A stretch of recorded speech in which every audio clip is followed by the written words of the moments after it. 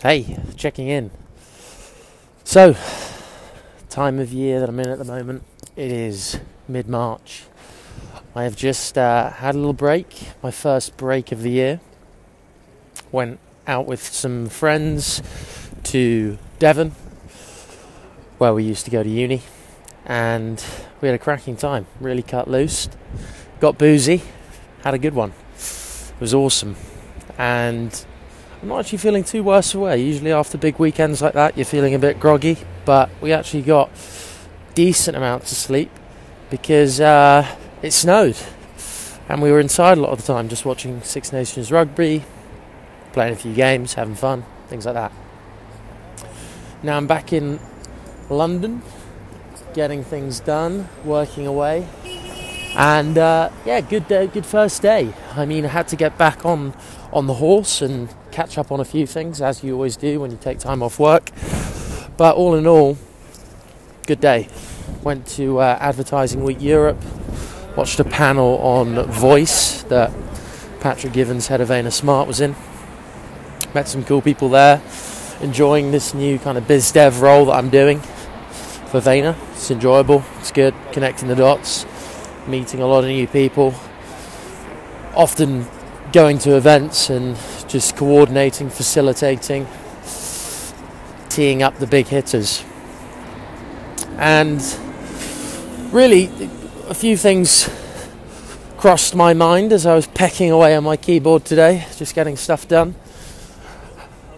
And one of them was, a lot of them actually, were inspired by, I was just reading through Crushing It, which is Gary's new book. And I was just reading through a few chapters, and I actually got a little bit carried away, started reading 1 or 2 pages more than I originally intended, because I was just scanning it, just trying to pick out some useful sections that I think would be interesting for people to have a look at. But anyway, I was looking through, and especially the conclusion where he talks about entrepreneurship and that the digital opportunity, the internet opportunity, that stuff is just cracking. I mean, if you can't get inspired by that and the ability to be patient, the opportunity you have now, which I'm currently doing as best I can, is documenting what is pretty normal at the moment. I'm just work at VaynerMedia, do my day-to-day job, have a bit of fun on the weekends, see my friends, enjoy my passions, my hobbies. That's it, just enjoying the journey. Documenting that and the failures and the challenges, day-to-day, just podcast, video, the odd snap story here and there. It's going to be powerful, that in 10, 15 years time, and I can already see how there are a few things even from last year where it's just going to come in handy to cross-reference. Gary was talking about how he obviously was involved in wine, so he wished he'd documented how he actually developed his palate around wine. And also you can document how your delivery and content delivery style changes and develops, because I was much worse than I am now at doing this. I'm still not amazing, but I'm getting better and better as time goes by, and it's becoming more normal just to be able to deliver coherently in one fell swoop. I bounce around a bit, but I try and stick to a main thread and just deliver as much value as I can by thinking about, okay, my main listener is essentially anyone who is interested in just building a career. If they're at school, interested in doing the best they can in what's currently in front of them, aka their exams and the things that they get measured on. But then also thinking longer term, as I said, career, and the key part that holds those two things together is one of the key skills I think you need to develop as a young person, actually as anyone today. But often I don't like advising or people that might be a little older than me and might think they know better. And they probably do in some regard. and maybe they don't in others, but at the moment my target market is definitely the people that are just a little bit younger, maybe at school, at uni, or similar age, kind of that early career stage. And it's attention investing. Where are you investing your time and attention? Absolutely crucial. Actually came up this weekend with my friends. We looked at my Instagram, and I actually don't follow any of my friends on Instagram.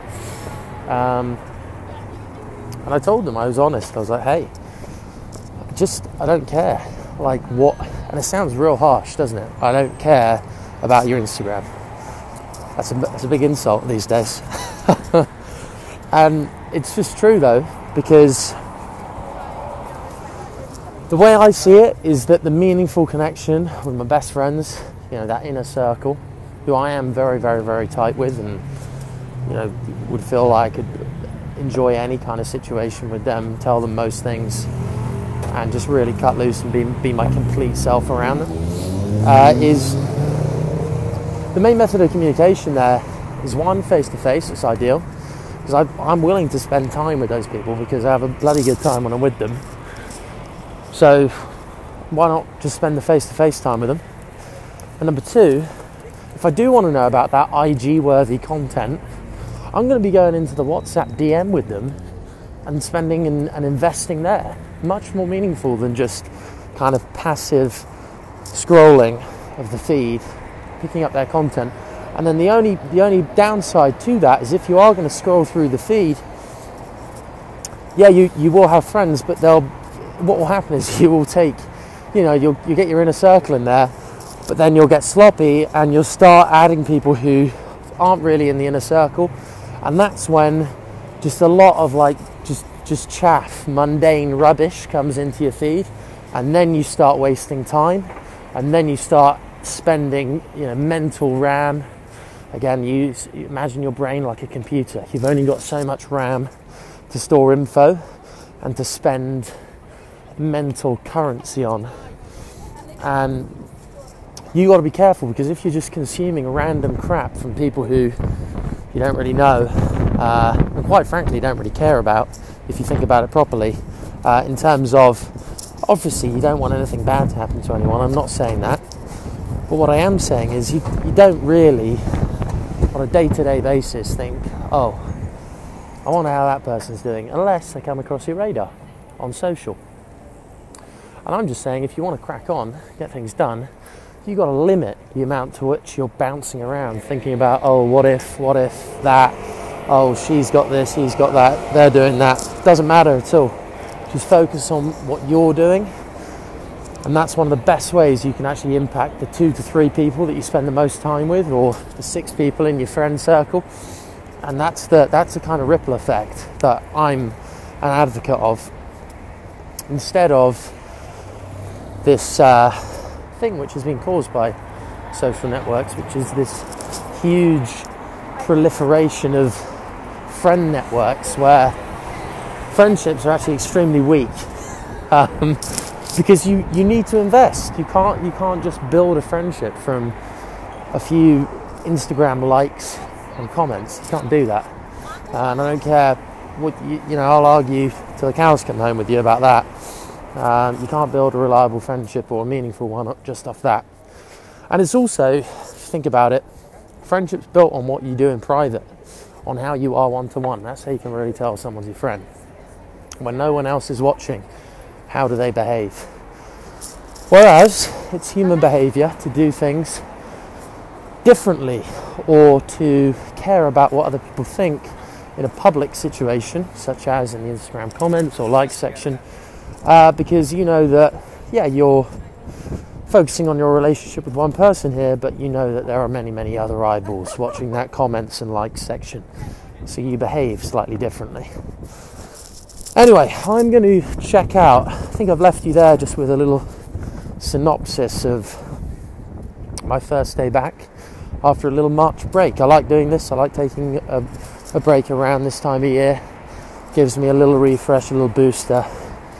And I'm going to check out. It's actually freezing in London at the moment. It snowed over the weekend, as I said. But just gotta get warm ASAP, really. because it is absolutely freezing. Anyway, check it out. See ya.